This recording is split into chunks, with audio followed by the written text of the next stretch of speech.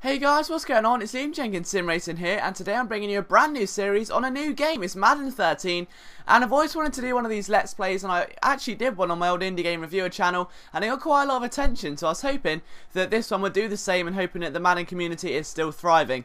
So I'm going as a coach, but instead I'm going to play a bit of Russian roulette with the team that I go for. Instead of just selecting my favourite team or underdog, I'm going to let the computer decide for me, just shut my eyes, hold the analog sticks down, and see where I end up.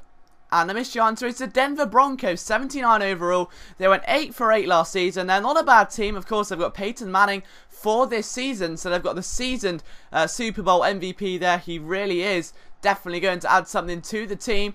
And so I'm just creating my coach here. And the outline of this series is basically that every season, I'm going to hopefully try and coach a new team and take them to the Super Bowl or at least the playoffs.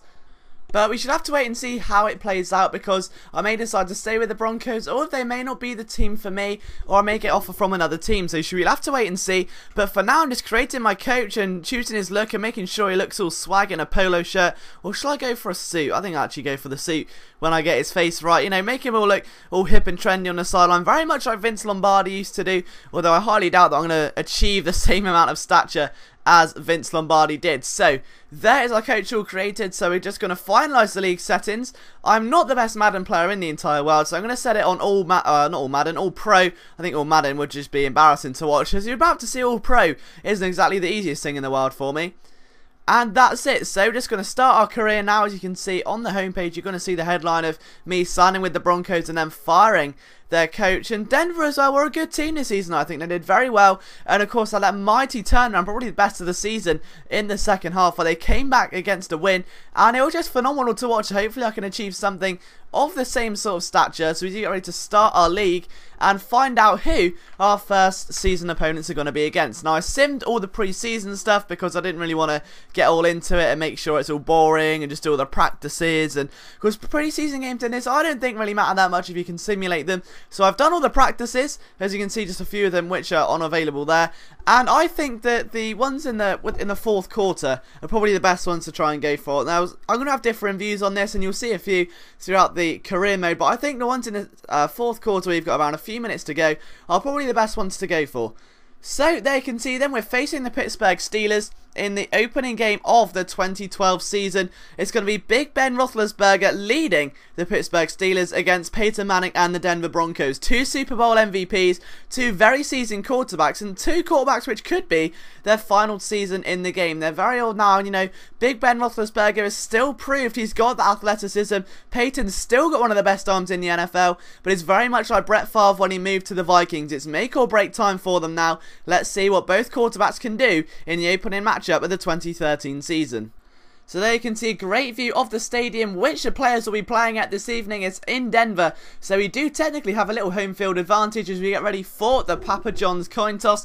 The referee shoots it in the air and we win the toss, which means the Broncos receive first to start off their 2013 season. I know it's 2012 in the game, as there you can see Mike Tomlin just getting ready for what should be a very enticing game. Two very offense-based teams, I think, but you do have, of course, Troy Polamalu, who's a looming threat in that Steelers defense. So Leonard trying to return this for as long as he can. He gets to around the 23-yard line, so not a bad return by any stretch of the imagination. And onto the field for the first time this season steps Peyton Manning in a Broncos outfit. There you can see Troy Polamalu there. So predictably, the first play of the game is going to be a run and see what Willis McGee can do. Or do I shake it up? Their defense is quite close, so I try and shake it up and maybe catch them out. Maybe they're not ready for this sort of play. The question is, which player am I going to go for? So Manning steps back and immediately throws short by accident and has almost picked off first throw of the game. So the defense are going to have none of that. And we're completely ready for a short throw across the middle, even though it was a bit quicker than anticipated. So they line up for the 2nd down and 10. Manning steps back into the pocket, looks short, gets a great throw there to Tam, and that brings them the 1st down and 10.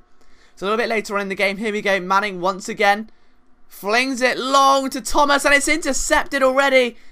And within the 1st minute of the game, Peyton Manning throws the first interception to Taylor. And the Steelers step onto the field. Ben Roethlisberger's now got his chance to try and prove why they should be in the lead of this matchup. So now let's see what this Broncos defense are made of. And what has Ben Roethlisberger got left in the tank? He does the handoff and immediately shunned down there by Dummerville. And that keeps 1st and 10 a little bit later in the game. They're 3rd and 6 here. They almost make it for the first down. But in the first Steelers drive of the game, the Broncos actually do not let them get more than 8 yards. So the defense looking very tight, very focused. And looking at that, going to be very formidable, I think, during the season. So the Steelers punt once again. Drecker picks it up this time, follows his block very nicely, finds a little gap in the defence and gets himself to the 31-yard line. So not a bad starting point as Peyton Manning steps back onto the field, hungry to recuperate. And what a throw that was there to Hill. He's going to go all the way to the end zone. Phantom space, jumps, and it's a touchdown for the Denver Broncos. And Manning will be so happy with that one, especially after letting the side down there. And of course, giving away that interception. He finally gets them back into the lead with a great throwing touchdown. And then the defense also looking to continue where they left off. Dummerville makes his 2nd tackle of the game. They're 3rd and 12. Roethlisberger again under a lot of pressure in the pocket. Almost gets sacked. He throws it. Porter's going to jump up in the air and stop them from clenching that one. So they punt again. Drecker's on the reception and he can't find a hole, but he sakes a tackle. He runs there and eventually gets pushed over at the 37-yard line. So Manning fakes the handoff, now looks for an open man. He's thrown the wrong ball again. There was an open man down the bottom, but he's unfortunately thrown another interception. 2 interceptions in the first quarter. This has not been Peyton Manning's game by any stretch of the imagination. So Roethlisberger looks again to try and put some points on the board. It's fumbled, first play of the game. Mays picks it up and will stay down and finally get some Broncos momentum shifting back. So now it's down to Peyton Manning again. Throws long there to Hill and he just gets stopped at 1st and goal. Now you can see the quarterback comparison already. 107 yards, 1 touchdown, 2 interceptions, but 44% completion. So not a very strong game at all so far. Throws it long and look at that. Is classic Troy Polamalu there. We thought we'd go right around the edge. Polamalu doing what Polamalu does best. Seeing the game at least a few seconds in front of it happening and taking the tackle down. But we score another touchdown. Tam being the man who converts it there with Peyton Manning getting his 2nd one of the afternoon to put a 14-0 lead on the board. So Roethlisberger again steps out onto the field with his offense. Where's he going to throw? He's in the pocket again here. He goes for a run. He's got plenty of space, but Dummerville again brings him down. 1 sack and 3 tackles. He has had a brilliant game so far. And once again, the Steelers' offense are unable to convert into some passing yards here. They're 4th and 12 and forced to punt the ball. 4 minutes 15 left in the second quarter, and it's not looking good for them at all. So Drecker on the reception gets immediately stopped there around the 44-yard line, bringing the Broncos offense up in a good starting position. Peyton Manning does a fake handoff there. Who does he look for? He presses B, goes for Thomas, who shakes off a tackle. He's going to run down the sideline and eventually gets taken down at the 20-yard line, but a great reception there by the Broncos receiver. Manning steps back once again. No pressure there at all. And what a catch that was there by Tam. Almost an interception, perfectly placed there by Peyton Manning, and an even better reception from Tam Polamalu. He's not going to be looking very happy at all as Manning steps off the field again to give his team a 3-touchdown lead before the second half. Or would he? Roethlisberger steps onto the field once again. A nice throw and they finally pick up a first down. Can they convert that though into more momentum? It's Brown who picks up his 2nd reception of the game for 17 yards. Roethlisberger pushed his team all the way down the field, but a vital sack there pushes 2nd and 18 with 51 seconds left. We couldn't let them score knowing they'll get the ball next half as well. They do not convert, and a big stop there for 4th and 6 by Williams. They're punting again and they finally got momentum going. They were breaking the will of the defense, but we finally stopped them converting, and more importantly on their first play of the second half, we stopped them pushing down the field and got that all-important punt. So Drecker once again on the reception now, takes a hit straight away and gets to our own 37-yard line. So the first play of the second half then for the Denver Broncos. We're looking for a run here with Willis McGee. You can see tight end in motion at the bottom. McGee tries to dive up to the inside and tackled there by Polamalu again, who's really been the heart and soul of that defense this afternoon. He stopped some major plays from happening. So we're 2nd and 4. Can Peyton Manning keep this record up? Is he going to throw another interception? Can he push on down the field? And it's a big pickup there by Jekyll, but it's fumbled. And the Steelers are all over that like a pack of hungry wolves. And they pick up the loose ball. It's Harrison who picks up the fumble, I beg your pardon. And again, they push their way down the field. They've had 1 out of 6 third down conversions, so not very strong at all. 40 seconds left in the third quarter. They're still down by a long way. Roethlisberger looks to throw, and he's been pressured heavily. And a big sack there by Woodyard forces them into 4th and 9, and again another field goal. But at this stage, all these points are important. They've pulled it down now, so not too long to go till the lead. Can they convert the field goal? Yes, they can. So the ball goes through the post, and the field goal's good. So 21-9 is still very much open. It's nowhere near over yet. We've still got another quarter to go. So the ball gets kicked now back to the Broncos. Leonard on the reception once again. He's running down the sideline, goes through the middle, tries to follow his blocks. There's not enough room in the end, and he can only manage a 22-yard line. Manning steps back then, 3rd and 10. It's a long throw, and just over the top for 4th and 10.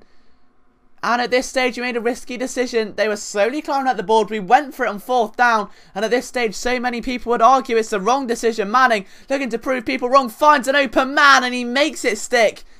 In a very risky situation. If he didn't play off, he could have put that massive lead in jeopardy, but he doesn't. Dressing on the reception. There you can see his stats. He's thrown for 200 yards, 3 for 3 though on touchdowns and interceptions. By no means a strong record at all. Manning drops back once again. Now looks for an open man, but he gets sacked. A massive sack there by Timmons. 2nd and 21. We punt it away. And they again push their way back down the field there. The offense looking a lot stronger. Roethlisberger's beginning to rush as well. The tight end moving over to that left-hand side. What has Roethlisberger got up his sleeve here? He goes for a dive. He does get sacked though. And it's Miller, on his 2nd sack of the afternoon. The Steelers line up again. Receivers looking strong. Roethlisberger's got to stay strong in the pocket. He throws long, and it's a big catch there for 1st and 10.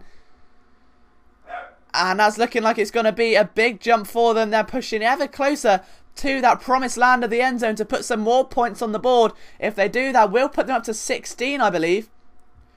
So Roethlisberger hands off the toss to Mendenhall. He dives. He's almost there, but tackled at the last second. There's their red zone percentage. 3 field goals on their 3 separate trips to the end zone today.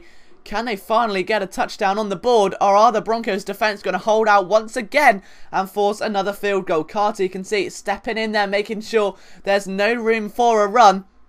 Pope moves over to the right-hand side. Roethlisberger again with the handoff to Mendenhall. No room, but they get the 1st and goal. So Carter makes his 4th tackle of the afternoon. 2-minute warning.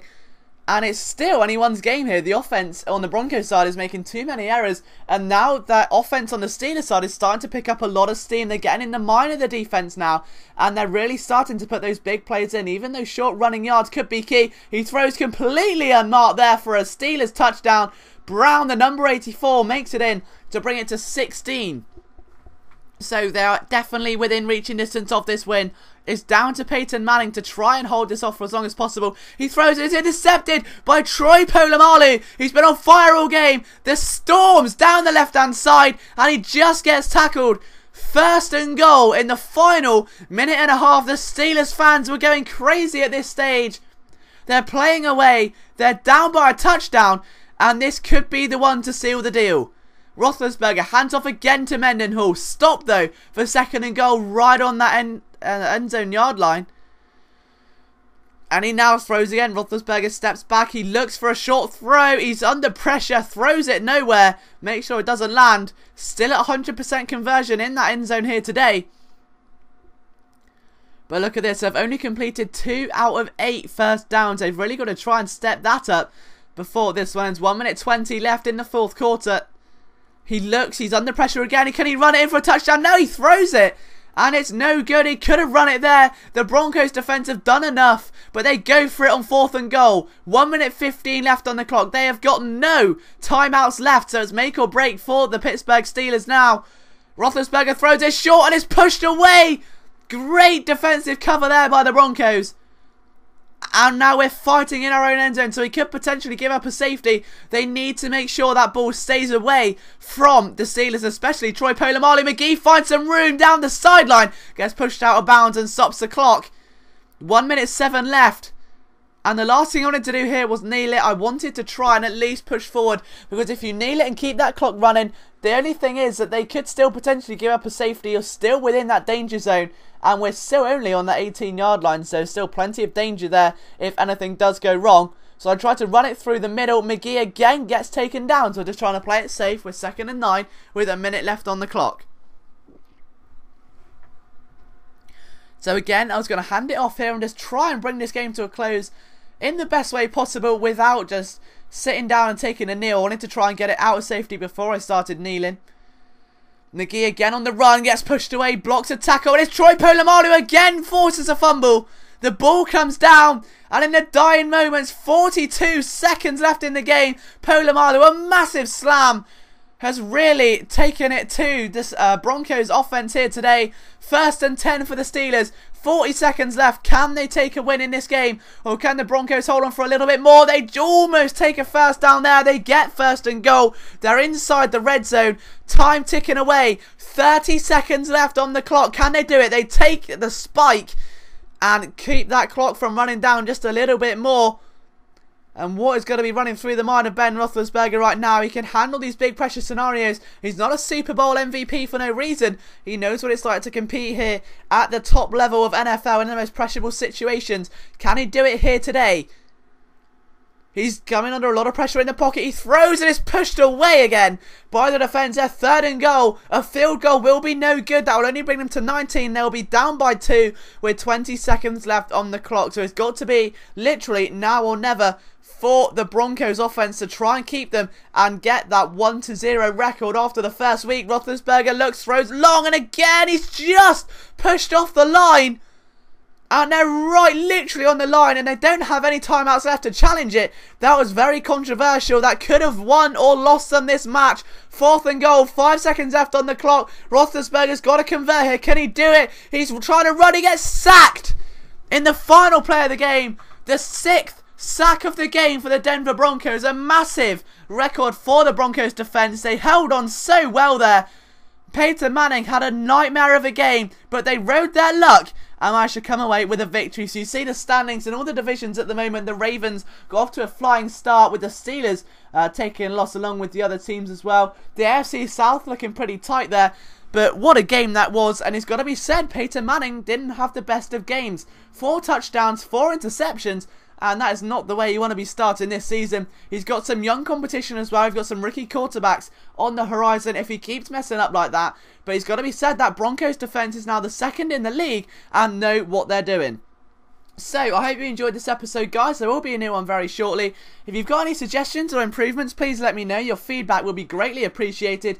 And I'll see you very soon for the 2nd week of my NFL career. Goodbye for now.